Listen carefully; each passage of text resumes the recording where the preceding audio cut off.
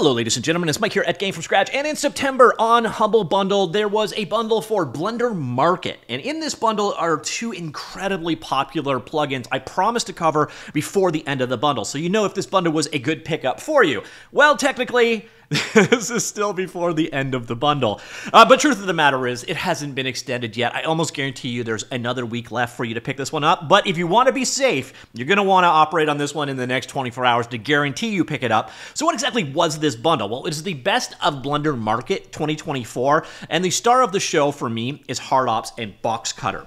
So the ultimate bundle of those two plugins. But there is a ton more in this. By the way, if you've caught my first video on this bundle, I got some good news for you.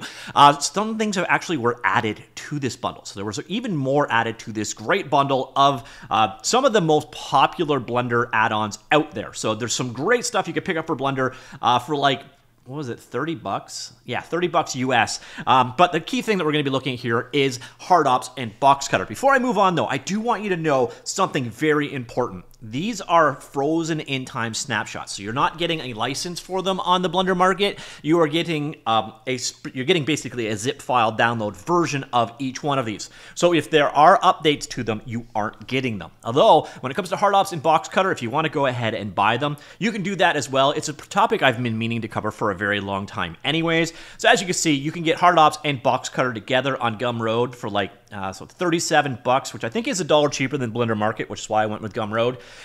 You can also just get Hard-Ops on its own for $19 and Box Cutter on its own also for $19. So if you want to have all of the updates, whatever, it's still a pretty cheap buy if you don't want to go ahead and pick up the bundle. So if you don't want to get the bundle version with this limitation, I do have links down below to the Gumroad version that you can grab that way. So now what we're going to do is take a look at both. Now I'm going to show you Box Cutter first, probably because, to be honest, it's probably my favorite. Now I don't pretend to have any mastery of either one of these applications. I was hoping to get a lot more hands-on time with this month, and then there was just so much happened this month that I didn't get as much time to play with these as I would like. So you're going to watch a video of a bumbling idiot doing bad things to a default cube. All right, so both of these install as plugins. They're separate plugins. Basically, just download the zip from the Blender Marketplace, go to your plugins, do an install, add from zip, and then you are good to go. I've already enabled both. Now, Box Cutter works in a special way in that you are using it in Box Cutter mode. So how do you enter Box Cutter mode? Well, you hit the Alt key and the W key,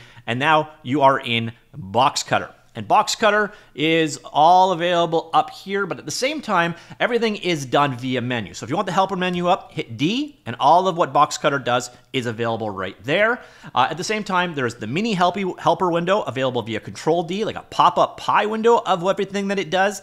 And then we also have the view menu, which is Shift V, for handling, snapping and aligning to your views and so on. But Box Cutter is a mode. So you see when I'm in this mode, you got all these various different options here. And then I hit D again.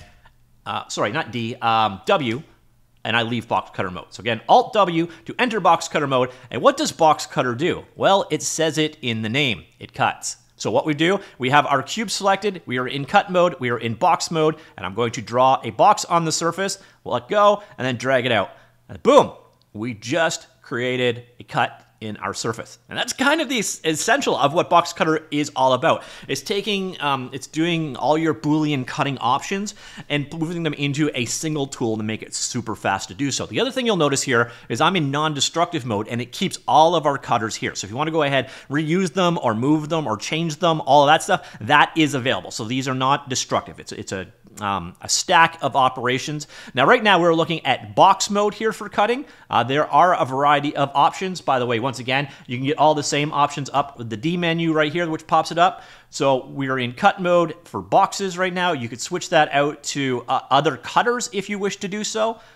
So here it's box. We could do it with drawing of line.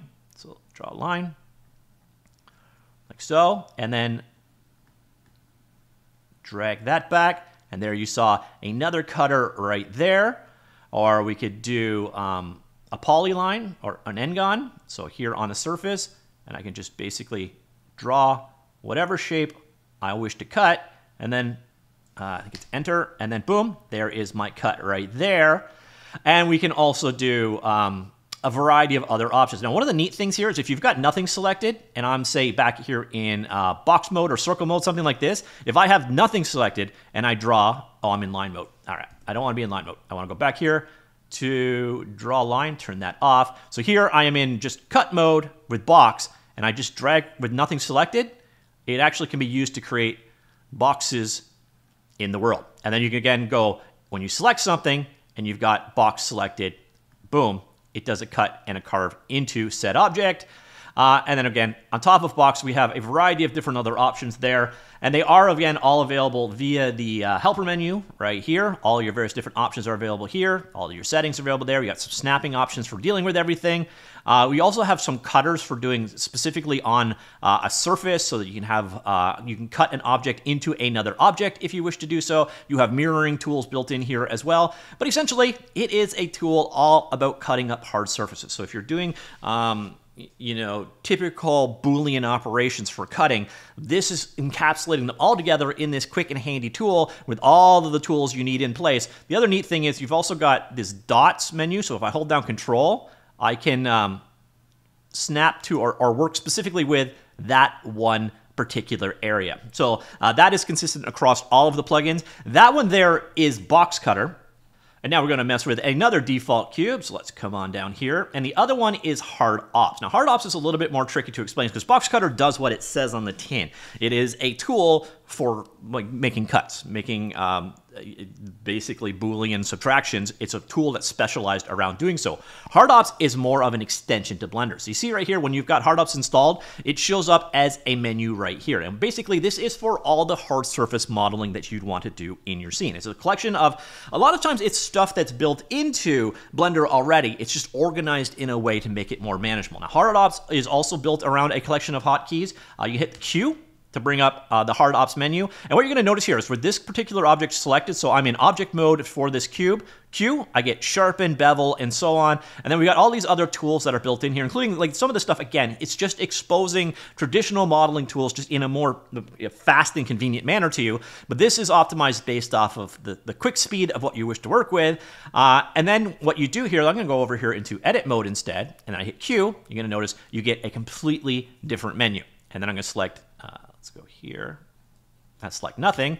And again, you get a completely different menu depending on what exactly you are currently working on. As well, there is the Pi version. So hit down Shift Q instead of Q, and you will get a pop-up Pi version. Again, context sensitive based off what you are currently selecting. Now, one of the things you're commonly going to do with hard surface modeling is this. It's a bevel. So let's go ahead. We'll apply a bevel on our object. So here we go. Our bevel comes in like so. The other thing you're going to notice is hardening. That's a very common thing as well. So let's go ahead and sharpen our corners. So here, sharpen, like so.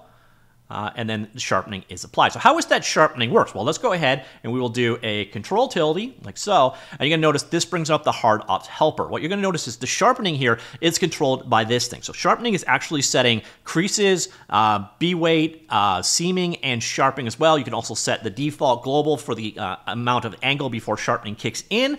And those are all set here. A number of other Hard Ops settings are available down here. So you got a variety of different settings going on here as well. And you've got quick material settings and so on available. You do have a view menu, rapid material apply. You can immediately apply a material to an object if you wish using Hard Ops as well.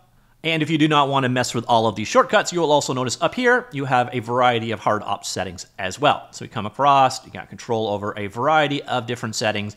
Some of these things can be turned on so you can have it automatically hide away the T panel when you're working with things to give you more real estate, for example. Oops, I'm in the wrong menu now.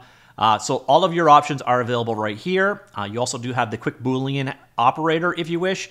And then you got a variety of help materials here as well. Now, one of the things that Hard Ops does is it maintains a modifier stack for you. So right now we've been adding modifiers to it. So you can see these guys right there. Well, when you're working with hard operations, normally what you're having to do is manually move these things back to the top. But what you can actually do, hit Q, come on in here, your modifiers there, you've got these multiple different modifiers in. So for example, I could come in here and add a screw modifier, like so. So it's a standard modifier, you can see how it's added over here. And then what I could do is come in here and I basically say, apply modifiers, and it'll apply all of them, or I can do a smart modifier apply, and it will only apply the not these two. So what it's doing is it's manually keeping those modifiers at the top for us. So again, we'll go back here,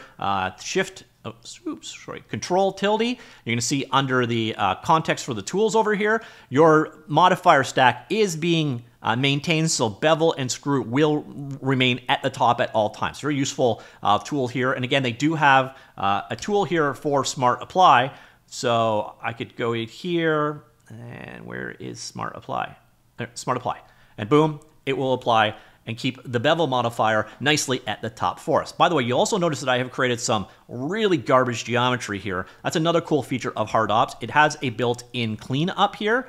So I could come in here and clean the mesh, and it will take my garbage and turn it into something much more useful. Again, it's not perfect, but again, I had created a very, very garbage mesh here. So that is what Hard Ops is. Basically, it takes all of your traditional modeling tools and organizes it together into like this one place, and then has a variety of like helper functions on here as well, and then a ton more that I'm not even going to touch on in this one. So all of your tools together here. They've added a number of other tools there. For example, I could do a curve extract, so I could pick a portion out of something. We can pull it out using a curve abstraction tool here. We have tools for automatically solidifying objects and so on. And they work perfectly together with the box cutter tools as well. And there is some overlap between what the two of them actually do.